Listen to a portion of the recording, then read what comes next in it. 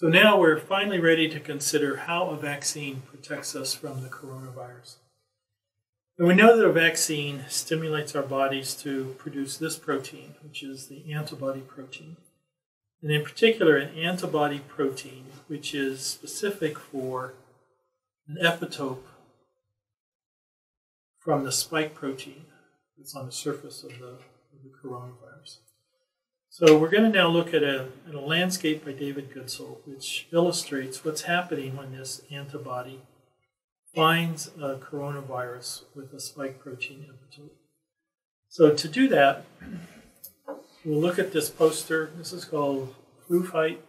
So this is actually created to explain how the influenza virus infects us. But again, you know that the coronavirus and the influenza virus are very, very similar in terms of their infection mechanism. So we're going to pretend that this poster is talking about coronavirus. So you remember that scenario that we described in a previous video, in which you walk into an elevator where someone with a coronavirus infection has just sneezed, and you take a breath and you breathe in then some virus particles that are floating around in the air. And you might think that those virus particles, it's into your lung, your upper respiratory system, and they just settled right down onto the surface of one of the cells that line your respiratory epithelium. But that's not quite the case. So right here we have a schematic drawing of what happens when you inhale some virus. So up here there are some virus particles. This is the respiratory epithelial cell that the virus is trying to infect them. But the virus doesn't just go right down here on the surface and start the infection process. First thing you have to realize is that there's this thick, sort of yellow-colored material here, which is called the epithelial mucosa. So this is a mucus that lines the surface of your lungs. There's a specialized cell type there called a goblet cell. And the purpose of the goblet cell is simply to make mucin, a protein, and release that mucin into this extracellular space here. And we'll see a picture, a drawing, an illustration of what this mucin protein looks like in just a bit. The other remarkable feature of a respiratory epithelial cell, though, is that it has these long projections called cilia. And these things actually move. So these things constantly beat in one direction. So they're constantly moving this mucus up out of your respiratory system, higher and higher, so that viruses which get trapped in this mucosal layer get moved up out of your lungs, so that when you blow your nose, throw that Kleenex away, you're throwing away all those viruses that you inhaled a few minutes ago. And if you don't blow them out your nose, you'll swallow them. And when you swallow them, as disgusting as that may sound, we know that they're going to soon encounter a very, very low pH in your stomach, where the viruses won't survive transit through the stomach. So that's the first sort of defense that our bodies have evolved to allow us to walk around in this world filled with viruses and bacteria, pathogens of various sorts.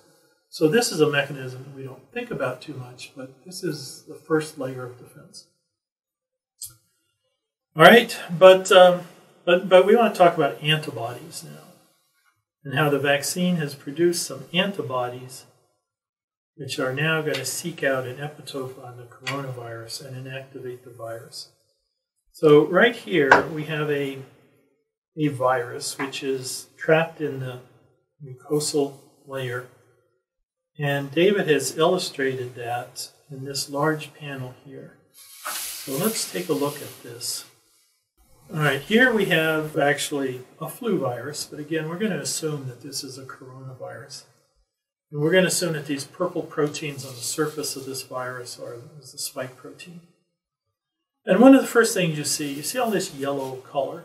And if you look carefully, there's this long fibrous protein here. And this is mucin. This is the protein that's created by these goblet cells and released to make up this mucosal layer. But the other thing you see then are these yellow antibody proteins. You know they're antibodies because they're this this three-lobe structure. Every time David shows you an antibody, he'll orient the antibody so that you see the three lobes. Okay? And you see there's some interaction between the mucin protein and these antibodies. But most importantly, when you look here, this antibody here is binding to this spike protein here. And this antibody, these two antigen binding domains of this antibody are binding to two different spike proteins here. So all over this virus, you have antibodies that are now binding to the spike protein.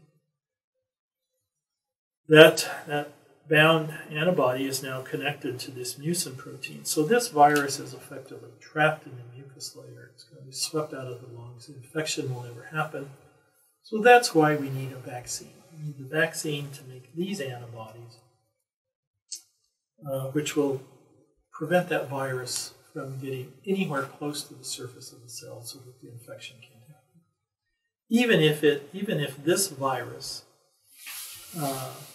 somehow found itself to the surface of the cell, maybe a person is not creating enough mucus here, so it gets down here. It is likely, it is hoped that there will be enough antibodies coating this virus that it won't even be able to interact with the ACE2 protein that it's looking for on the surface of the cell. That's what happens in a person who has been vaccinated and has created their own endogenous antibodies that carry out this surveillance for viruses with a spike protein and prevent it from getting close to you. If you've been infected previously with coronavirus and you survived that infection, then that's the other way you will have antibodies like this that will protect you, hopefully into the future. The real question right now is how long that protection is good for. And different viruses elicit different antibodies which appear to remain in your circulation longer than other viruses. So it's not yet clear how long that protection will last. Hi there, Mark here, a colleague of Dr. Tim Herman's.